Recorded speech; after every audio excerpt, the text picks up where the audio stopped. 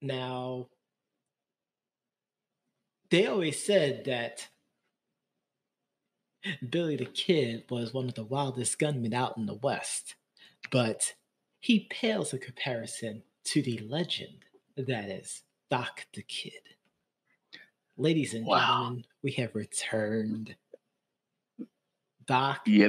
the Kid is within our presence, and we shall bask in his story. My man, the Professor John Gotti, the king of RNG, the troll master, the data analyzing ninja.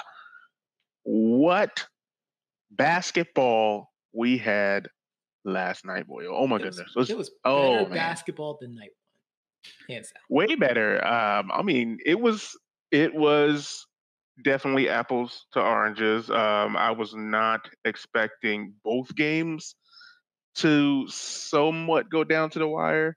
Um, No, they both went down to the wire. no, as I'm saying, I wasn't expecting both games to go down to the wire. Yeah. I felt between Memphis and Spurs that somebody would pull away.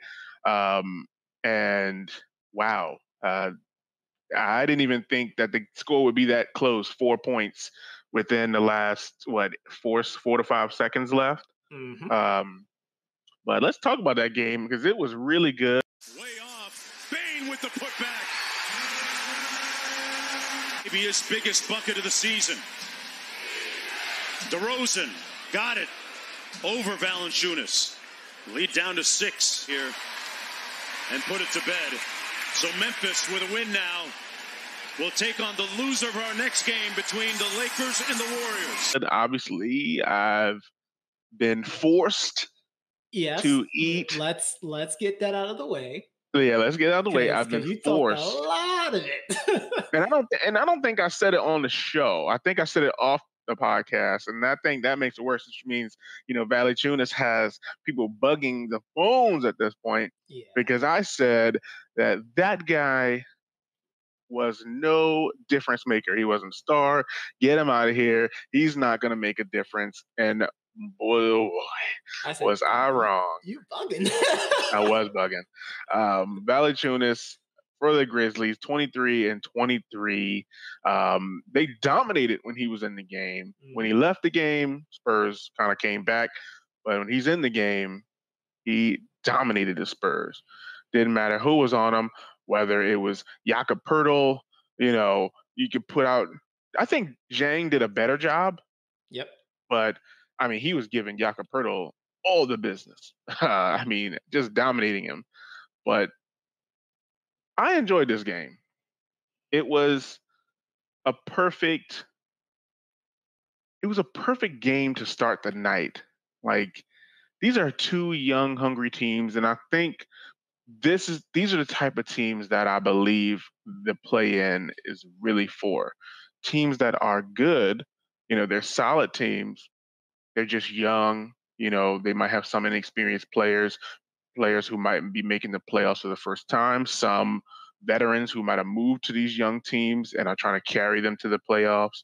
Yep. But this Memphis Grizzly team, I know we talk about Valanciunas and we talk about John Morant, but I said it yesterday, and this is something that I believed in since earlier in the year.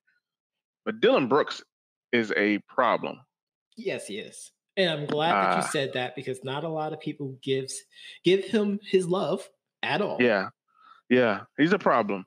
I think he is a guy that you would want to build your franchise with. I know we talked yesterday about Sabonis for the Pacers, but Dylan Brooks is a franchise player. He can play defense. He can rebound. He can score from the perimeter and inside. He has the mid-range game. He can give you anything you want. And I think his play really catapulted the Grizzlies to the win as he was forced to guard the likes of, Rudy Gay down the stretch. He was on DeMar DeRozan. Yep. Wherever they needed him, he was there. And then shout out to Kyle Anderson, slow-mo. Yeah, you like what I did there? Slow-mo. I mean, that's what they call him. and getting one up on the team that drafted him, actually. right, getting one up. And he's been a really, really good player for them, despite his slow, methodical Randy Orton style. He's been really, really good veteran again that brings forth that edge that they needed. Now, I thought this game was over. Like the first quarter was rolling, I was like, man, like the Spurs, as George Burke was saying, can't buy a bucket tonight. Nothing was falling. It was a ridiculous run. I turned my head for a second to pop some fish in the air fryer, and I turned back, and they had brought it back in to a respectable game. But yes, they did not start this game good, Boyle. No, and they didn't. But so there's a few factors that helped them out. One of the main ones is the fact that they shot 20 for 24 from the free throw line. So they got to the line a lot. But here's something else, Doc, that I didn't know if you know this or not, and the people at home. Both teams only shot 22 threes. We didn't have a 33-point attempt night. No one shot over 5 attempts for 3 that I know of. So I wouldn't have known the stat, but based on the way the game was played, I wouldn't put it past them not to have shot so many threes. And also, it was under 20 turnovers for both teams combined. Yeah, so that's something that I wouldn't put past them. This was, and you mentioned the commentators yesterday. This was a old school 80s style basketball game, and that's what made me love it so much more. This was like watching a blast from the past with some young, hungry, athletic basketball players playing the game the way we used to see it. And according to these stat numbers and how close they were, outside of the Grizzlies shooting 54% from the line, it goes in comparison with what we talked about yesterday with the Hornets versus the Pacers, right? Yep. Spurs, 55 rebounds. Grizzlies, 56 rebounds. Yep. Like that is where the game is won and lost. Turnovers, 8 versus 9. Yep. Points in the paint, 38 versus 48. So it's like, this is why the game was close, is because statistically they weren't getting dominated. But as you mentioned, where the Grizzlies fell short, free throws, the Spurs were able to capitalize on. Everything else, pretty close, 5-6% here, 10% here, but pretty close to keep the game up to this 4-point win for the Grizzlies, who will go on to face one of the next teams that we're going to talk about. Johnny, are you ready for this showdown in California? James looking to get a running start now. Pass to Caruso. Caruso on the drive. Inside Davis for the slam. Lakers back up 2 with a minute and a half to play. Both teams. Curry ties the game. James, 2 defenders on him. To Caldwell Pope inside. He's tied up by Green. Throws it back up top. James puts up the 3. Oh, it's gone! LeBron James from downtown as the shot clock expires. Bazemore to inbound. Poole coming free. Curry trying to get free. Lost the ball. That's it. The Lakers are in the playoffs. The Warriors need to play on Friday. I didn't care too much. I mean, we already knew who was going to win the game. We both said who we knew was going to win the game, but we also said whom in our hearts we really want to win. So this is what I'll say. What we got from the game is kind of what we expected from the Warriors. So the Lakers did everything in their power. They also came out like the Spurs, cold. LeBron, I think I mentioned it. I was like, he's passing entirely too much. Is he hurt? The fact that people were talking about, they only scored 30 points in the first half. Oh my God, it was ridiculous. It was really, really ridiculous. The fact that they got to 100, let alone 70, 80 points was amazing. Because they did not look good. Nobody looked good. No, nobody looked good. I mean, again, this is them now fully stocked. and it was gonna take a first half. No, it was fully stocked with some spoiled products. Like it was That's actually really, pretty funny. really bad. That Like was actually pretty funny. yeah, it was really bad. I'm looking and I'm like, okay, they're missing layups, they're missing wide open shots. LeBron wasn't. I think the first 5 or 6 minutes, I think he was like 1 for 5. Hmm. It was really, really bad.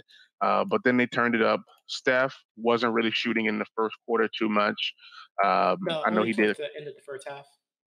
No, as I'm saying, the beginning, he wasn't shooting a lot at all. Like he Yeah. was, I felt like they were trapping him, they were double teaming, they were doing all kinds of things to take the ball No, from him. he honestly he was just getting everyone else in the game. Honestly, if you really look at it, I like did look at it, yeah, but like he wanted he to shoot. really He just wanted to shoot though.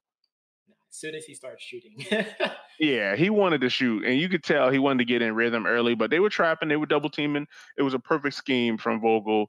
Let everybody else beat them, which in this situation they were. Yeah. I think I mentioned before was going to come down to Steph, sure, but the X factor was going to be Andrew Wiggins, who should have been playing with a chip on his shoulder. Yes. Which in the first half he played with a chip on his shoulder.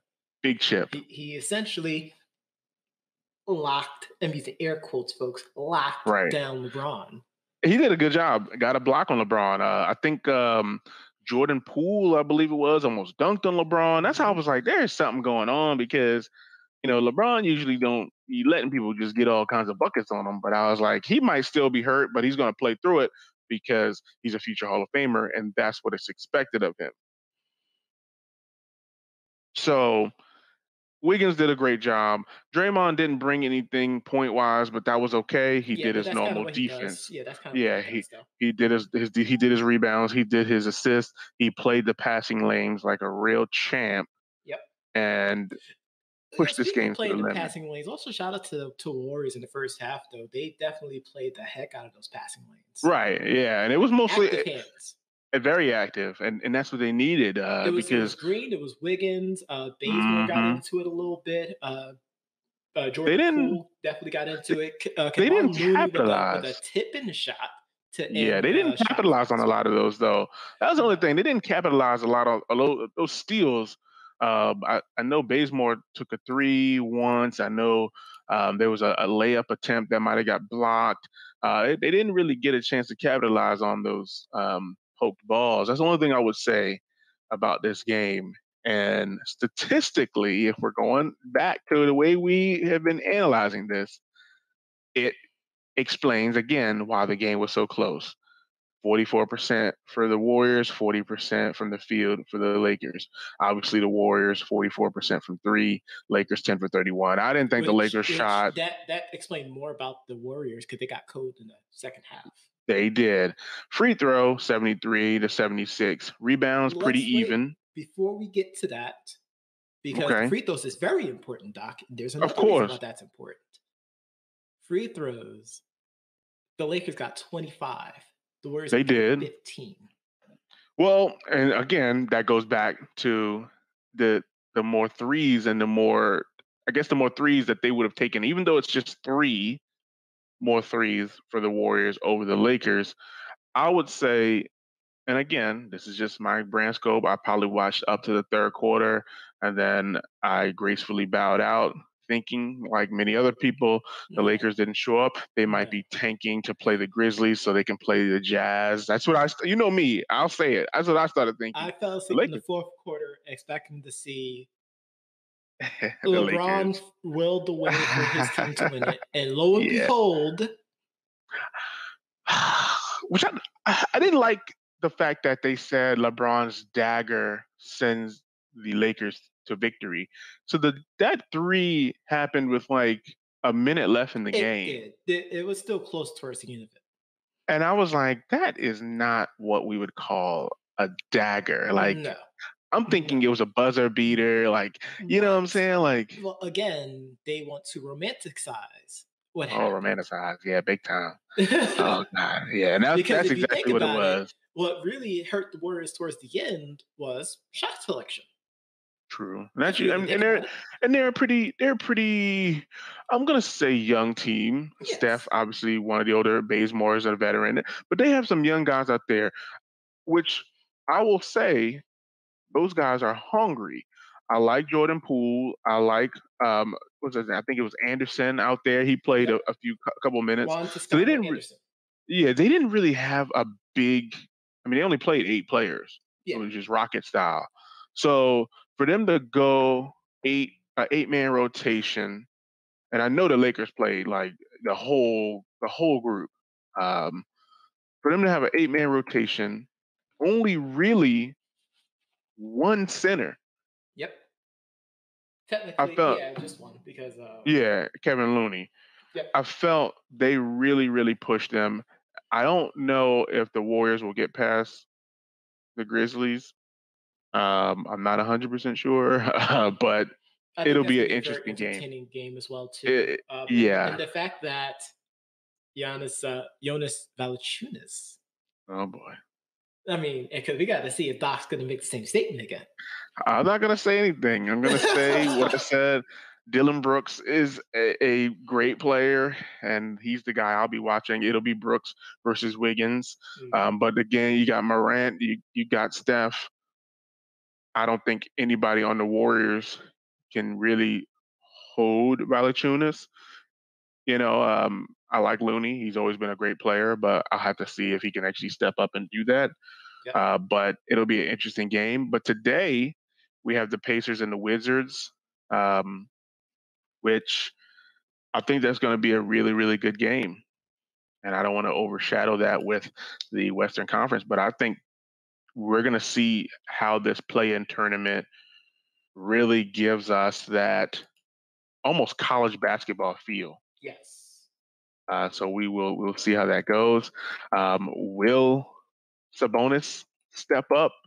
Will we get a triple double from Russ? Will Bradley Beal go We'll get nuts? I mean that you can hammer down on that one. You want me to deposit that one directly in the bank? Yeah. But that's the play-in tournament so far, ladies and gentlemen. I'm enjoying it.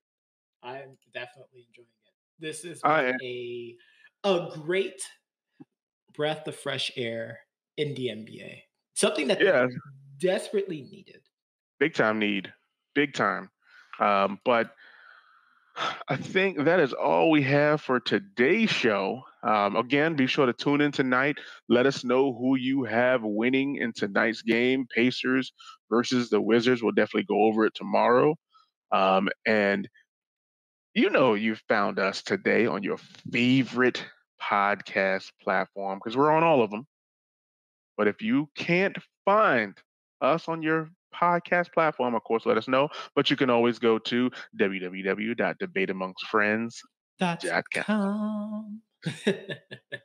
But be sure to tune in tomorrow again every day, Monday through Friday, Eastern Standard Time, 4 p.m. We're going to continue to give you the news, the analysis, and the reads. But for now, we will bid you adieu, the same way we always do when we go goodbye, and to all a good night.